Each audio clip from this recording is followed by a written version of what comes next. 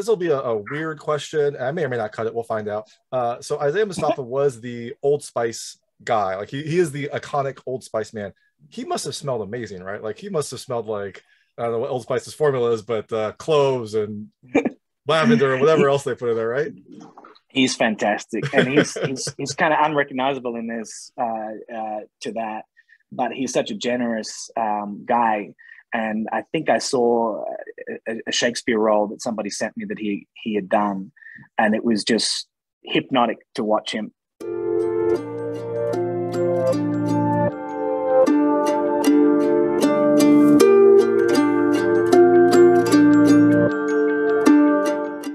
This is David Stark from Watcher Pass. Today I'm talking to Richard Gray, the director of Murder at Yellowstone City, which is coming to theaters, digital, and on demand on June 24, 2022. We're going to talk to him right now, and while you're watching, if you can like and subscribe to this channel, that would be fantastic. It helps out a lot. Thank you. Thanks so much for joining me. This is Richie Gray, the director of Murder at Yellowstone City, which is coming to theaters, digital, and on demand on June 24, 2022. It is an epic kind of Western film about murder, revenge, and kind of the search for truth. I love the cowboy hat. I think that this, and the jean jacket, like I wish I had something I could rock like that. That's amazing. I don't know if that was issued for the movie or if you just are a cowboy at heart, but thanks so much for joining me.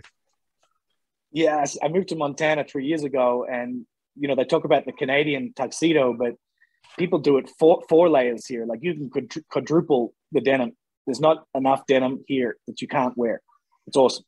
That sounds fantastic. I mean, you know, it's a harsh environment, right? So you need the denim to protect you and also to look just awesome.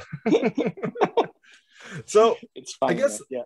That is a good segue for this film, because I looked in your background. I didn't see a ton of Western films. Maybe I just missed them, but you know, I was wondering like what caused you to want to, you know, make this movie, and maybe it was that move to Montana and that kind of change in perspective. I don't know, what was it about this movie that caused you to want to make this?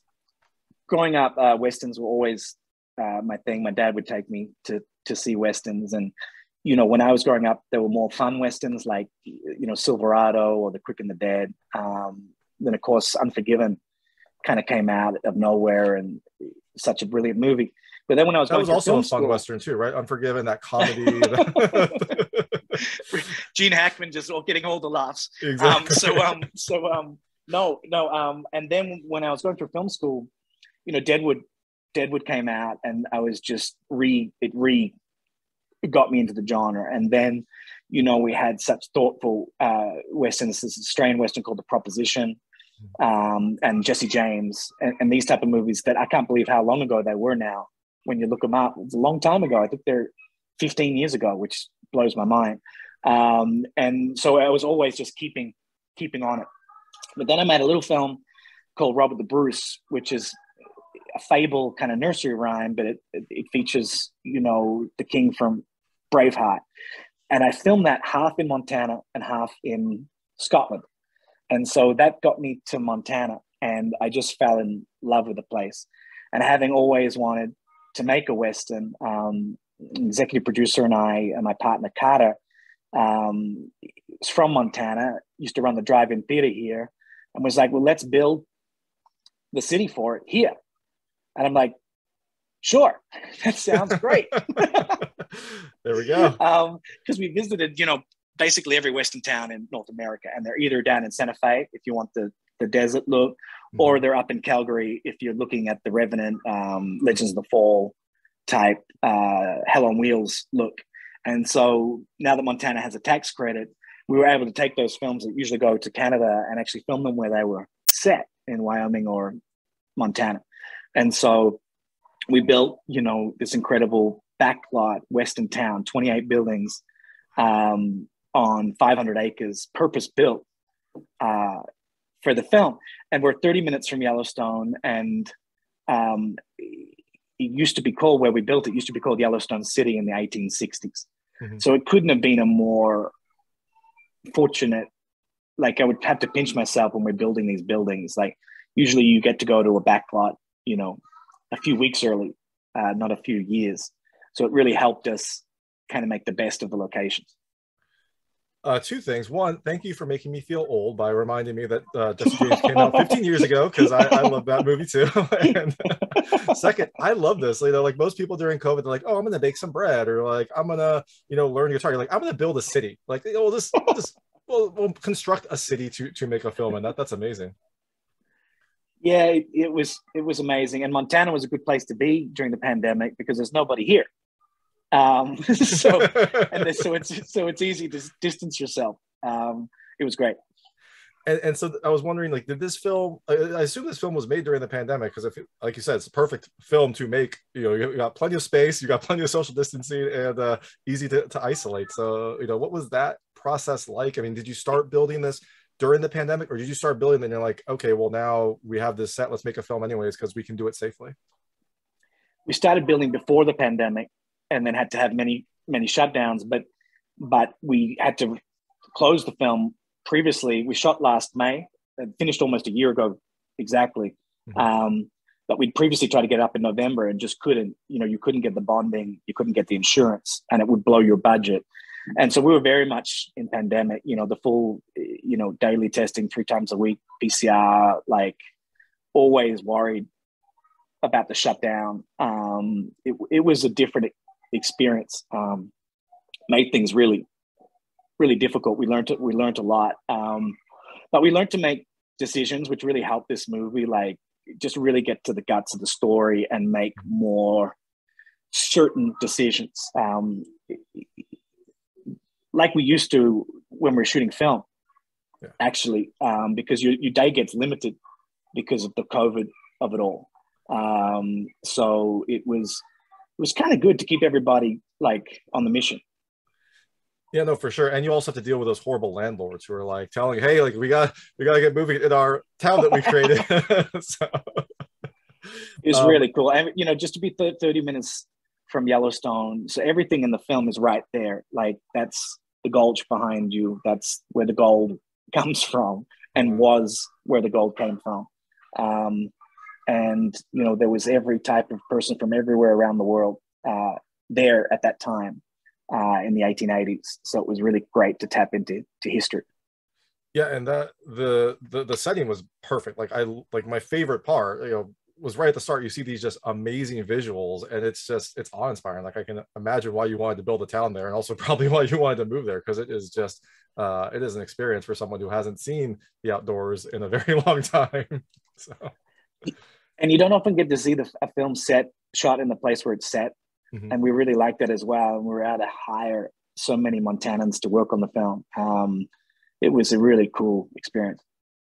Very cool. And speaking of some of the people that you hired, I love seeing Isaiah Mustafa in this film, in this role. Who's like a quiet, you know, mysterious character. How did you get him involved in this? Had you worked with him before, or was this just, you know, you kind of put feelers out and just saw who wanted to make a Western? He's an amazing actor, and he has such presence, and he delivered such a stoic kind of performance, and you could go many ways with it. You know, you have a wrongfully arrested Black man, mm-hmm. and back then, and just as it is now, it is easy. It was easier for him to be guilty, and let's not get into it. Yep. But what was great about Eric's writing is it's the women of the town. Firstly, the Native American, Tanea Beatty plays Violet Running Horse. He's just not prepared to let it go unspoken that maybe he didn't do it. And then he has to convince Anna Camp, the preacher's wife, to convince her husband that this is not right. And I just love the diverse nature. Aimee Garcia, as you know, in the script is written so well, and actors like Isaiah shine, but from the leads down to the supporting roles, Eric gave them all great arcs. You know, John Owls, Richard Dreyfuss, they all have a very strong reason to be there. Nat Wolff with playing Gabriel's son, they look so alike and they're so beautiful. You know, the way they worked. And, you know, Thomas Jane is just such a Western fanatic as well. And so Scotty Thompson, Zach McGowan, I've worked with many times. So for every role, Eric really did a great job of giving them something to do that was worthy. And I think that's how we're able to get such an awesome cast. Yeah, no, I loved the cast. I loved it. It seemed like there were a lot of people that you didn't really see in Westerns before, like Anna Camp and Nat Wolff and things like that. It was fun to see them in this role. And I was wondering what brought them there. And maybe it was just like the chance to see Yellowstone. I'm sure that was a big draw, but they'll also kind of play these kind of deeper characters in this, you know, beautiful setting. Yeah, I'd seen them all in a lot of different stuff, and I've made a lot of different genres too. And I think most actors, well, almost all the actors that I've worked with, they all want to make a Western. Whether they want to make two Westerns, it'll have to depend on the experience. But it's like anybody, like everybody grows up and has some kind of want to ride a horse and visit Montana and go to Yellowstone or whatever. And I think when they found out, we're actually filming in a town built for the movie 30 minutes from Yellowstone, it must have been a big pull. Yeah, for sure. And this will be a weird question. I may or may not cut it. We'll find out. So Isaiah Mustafa was the Old Spice guy. Like he is the iconic Old Spice man. He must have smelled amazing, right? Like he must have smelled like, I don't know what Old Spice's formula is, but cloves and lavender or whatever else they put in there, right? He's fantastic, and he's kind of unrecognizable in this to that, but he's such a generous guy. And I think I saw a Shakespeare role that somebody sent me that he had done, and it was just hypnotic to watch him perform. And I can't wait for people to see him in a leading role, because there's a lot more to come for him. Yeah, for sure. It was definitely a shift. I really liked seeing, like, you hear, I don't know, kind of how like people who grow up maybe as like child actors, they try to kind of change, try to have a very different performance to kind of show their range. And this definitely did kind of highlight other aspects of his acting ability that you just don't normally see, or that you may not associate with him. So that was really fun to see. Absolutely. Awesome. So I know we have limited time. I'm going to switch. I call it the lightning round. They're just very lightweight questions. That was a lightweight question to start, but we'll have other lightweight questions. I want to see how your experiences map to things that happened in this film. You can feel free not to answer any of them. I will not be offended, but I try to keep them very answerable. The first question is, do you have any gold on you? I have no gold on me right now. Just gotta strike it rich, right? Get some dynamite, see what happens. Maybe you'll find it. We got the location for it. Yeah, actually, did you look? I mean, did you look for any gold? Like, was that like a fun activity that maybe you did on the weekends? Maybe that's how you fund it. Immigrant Gulch is a gold mine, so just directly behind the church was an active gold mine back in the day with mines. And Zach McGowan, explored them, and he brings such energy to the film, which is why he's such the perfect first twist. But yeah, we explored and discovered a lot of different mines in the area. There you go, everyone. That's how you can fund your indie film. You buy a gold mine and just pray, right? Pray and use dynamite. That's it. If you struck it rich, would you return to your hometown, or would you go far, far away? I'm just in love with Montana. And so whether I have money or not, this is the home for me and my family now. We go back to Australia all the time. Unfortunately, couldn't during the pandemic, where I'm from. Melbourne had one of the biggest lockdowns in the world. But I have my family coming here next week, and we always go back for Christmas. But right now, my home is Montana. That's from this film. I think that's a great place to be.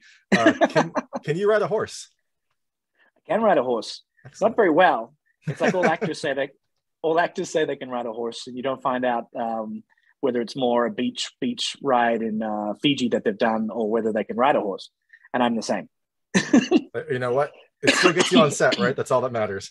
That's right. Can you shoot a gun? I can shoot a gun, but again, I'm not going to be trying out with any of these local Montanans, because they do it as a way of life here. So I can, but I don't. That's good to recognize your limitations.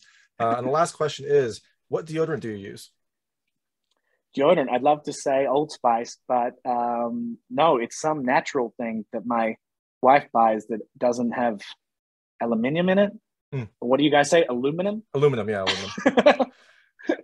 I should be using, I use Old Spice, but I should be using aluminum free probably, but such is life. That's a problem for future David, not current David. So the film is out on June 24, 2022 in theaters, digital, and on demand. You are out promoting this film, getting the word out. After people see this movie, like, what can they look for next from you? Are you going to make another Western? You always said that, everyone wants to make one Western. Do you want to make two, or is there some other project that you have bubbling up in your magical Montana set? We have another Western, surprisingly. And we have another Scottish epic. There's a guy called James Douglas. It was the trio between William Wallace, James Douglas, and Robert the Bruce, who Scots grew up idolizing. So we have a big film with James Douglas and another big Western. But you're about to see the Yellowstone Film Ranch a lot, because after we shot as the first film, we shot back to back to back. So there's Nicolas Cage one coming, and then another one coming, and then Murray Van Peebles is coming here to shoot a sequel to Posse, Oh, wow. which is so long ago. And so you're about to see that church a lot. And I am very so excited. That was the set was amazing. Like, it was a beautiful setting, and I can't wait to see, you know, how people like this film and also this in other future Western films. Because it, you know, I've talked to a couple of Western directors, and it's just like Western is one of those genres that you don't really see much of, but it's consistently coming out, and it's always, you know, it seems like it's a constant interest for people. and they're coming back. I think, you know, Taylor Sheridan has done a lot to help that and to show that there's a real appetite for Westerns. Mm-hmm. What I love best about it is the history side of it. The fact that you can research and see what was happening in America post-Civil War is the best part of making Westerns to me. You can actually research, do so much research, and find such amazing stories.